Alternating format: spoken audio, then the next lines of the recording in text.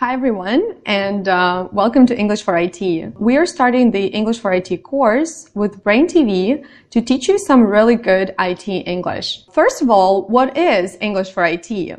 Well, I can definitely say that it is technical vocabulary and, of course, soft skills like presentations, emailing. In terms of vocabulary, I'm sure that most of IT guys already aware of technical words that they use on a daily basis when coding or talking to customers. But the problem may be that you need to know how exactly to use those words in the sentences. This is where you need grammar. This is what we're going to do. So stay tuned and watch our videos to improve your English for IT.